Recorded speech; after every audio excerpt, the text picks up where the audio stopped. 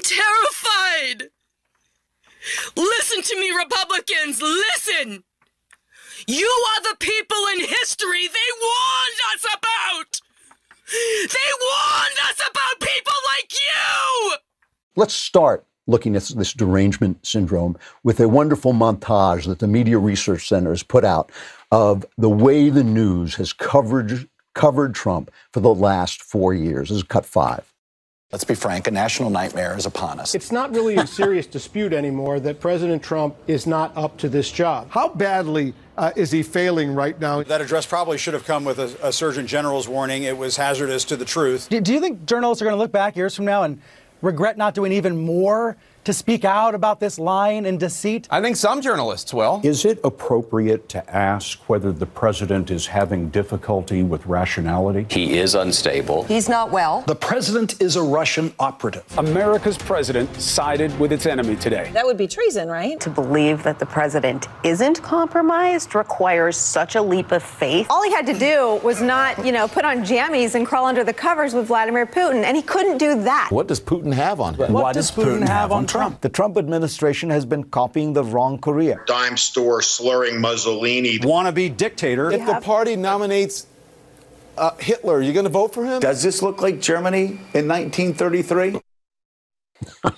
So that's the coverage that Trump has gotten. But the important thing is they don't know they're biased. That's what causes the derangement. If you're just a political operative attacking people, if that's the Democrats saying that, if that's Nancy Pelosi saying that, that's just cynical manipulation of political, of the people. That's all it is. That's what politicians do. We expect it, but this is the press. They don't know. Here is Mara Gay, who was on the New York Times editorial board, a very far leftist. She compared Republicans, when Republicans voted against impeachment, she compared that to Jim Crow. This is a person of deep bias. Here's what she says about the New York Times coverage. This is cut 6.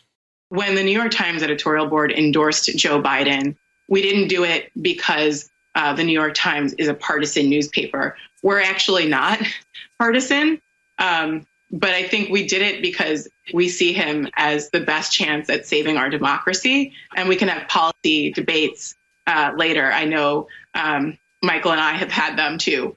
This isn't about, this election is not about Democrat or Republican. This is really about right and wrong and saving the soul of the nation. We're not biased. We're just saving the soul of the nation. That's not what's biased about that. We will have policy debates between left and far left, but it's this right wing. So here's what they wrote over the weekend. All right.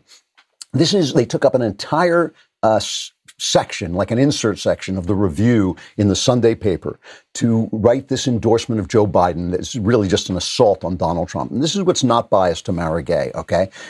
It's called End Our National Crisis. That's the headline. And if you're watching, you can probably see the picture of this wilted flower. And it had the words corruption, anger, chaos, incompetence, lies, decay, which sounds like the 1619 Project, right? I mean, this is from the newspaper that published the 1619 Project and the Red Century series, which said, oh, what a wonderful place the Soviet Union was. Soviet Union, great place. The sex was you were a slave. You had no money. You had to live with your 6 other families. But the sex was great in the Soviet, that's the New York Times. So you want to talk about corruption, anger, chaos, incompetence, lies, decay, especially decay, because the New York Times actually did used to be a newspaper. I know it's hard to believe, but it did.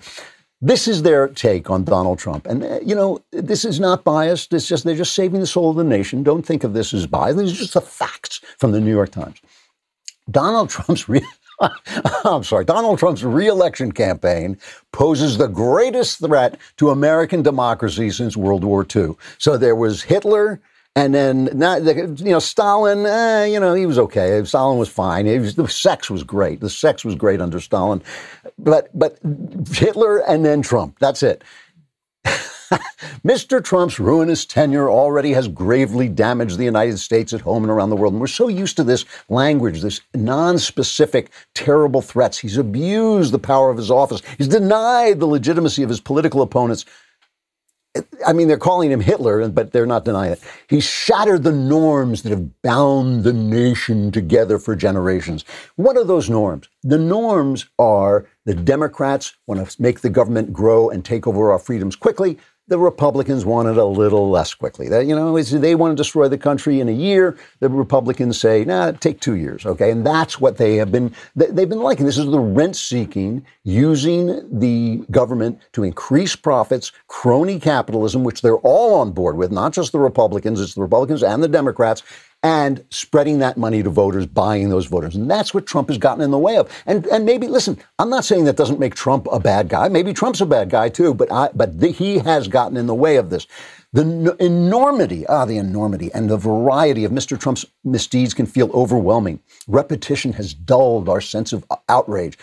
And then they have, under this, they just have one column after another, how Trump has destroyed gay people and by appointing the first gay cabinet member, and how he's destroyed black people by making their lives better and giving them, jobs that they didn't have before. But here's what he's done, okay? As the world runs out of time to confront climate change, Mr. Trump has denied the need for action, abandoned international cooperation, and attacked efforts to limit emissions. So he got out of the Paris Accord, which all experts agreed would do nothing. He has mounted a cruel crackdown on both legal and illegal immigration without proposing a sensible policy for determining who should be allowed to come to the United States. And that's just not true. He has proposed a sensible policy. They just haven't done anything about it because they want those people coming in. The Republicans want them. The Democrats want them. The Journal wants them. The Times wants them. Everybody wants those illegal guys coming in so they can pay them less money and so they can screw the vote. They all have a reason. He's the only guy who said, why is the border open? Okay. Obsessed with reversing the achievements of his immediate predecessor, Barack Obama, he has sought to persuade both Congress and the courts to get rid of the Affordable Care Act, which is a mess, a terrible law. He campaigned as a champion of ordinary workers, but has governed on behalf of the wealthy. Really? He has strained long-standing alliances while embracing dictators like North Korea's Kim Jong-un and Russia's Vladimir Putin. So in other words, it's a combination of they disagree with him and lies.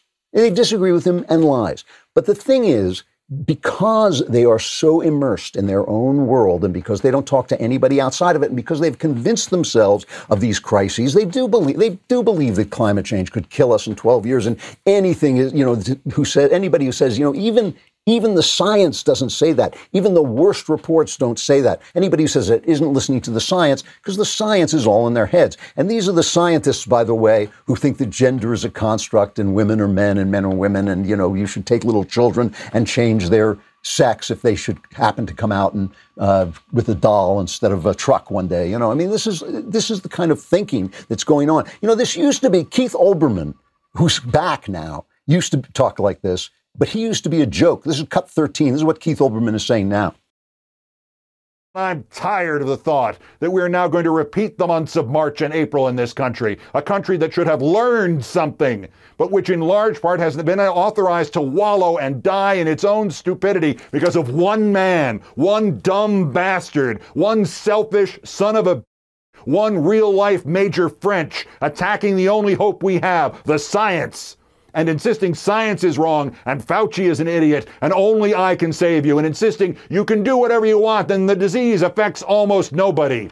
Donald Trump should be on trial for 220,000 murders, death penalty for each count. He's going to put... He gives the death penalty to the president. Here's Clinton advisor Paul Begala, 22. I'm terrified. Listen to me, Republicans, listen! You are the people in history they warned us about! They warned us about people like you! Pay attention! We're losing our democracy! Wake up! Wake up! That was not Paul Begala. That was another one of these Democrat ladies screaming in cars. But here's Paul Begala, a Clinton advisor, okay, 12. In fact, I talk to Democrats all the time. The most common thing that Democrats say is, ah! They're scared to death. And they're highly motivated. And I want them to be that way. I'm sorry to scream in your ear, Aaron, but that's what they say. Seriously, you call them, that's what they say, a primal scream at the prospect that somehow Trump might get a second term. So they're highly motivated. Well, I wanted to play those cuts in reverse, but my point is simply that this trickles down. This is trickle-down hysteria. Remember how Ronald Reagan had trickle-down profits, trickle-down money? This is trickle-down hysteria. This is the people that the New York Times are hysterical. The commentators have all become Keith Olbermann. And now these poor women, these poor Democrat women are driving around their cars, screaming into their cell phones and taking videos of it as if this was some kind of commentary. It is trickle-down hysteria. I hope you enjoyed that clip from The Andrew Klavan Show. If you did, go ahead and hit the subscribe button so you stay up to date on all our future content.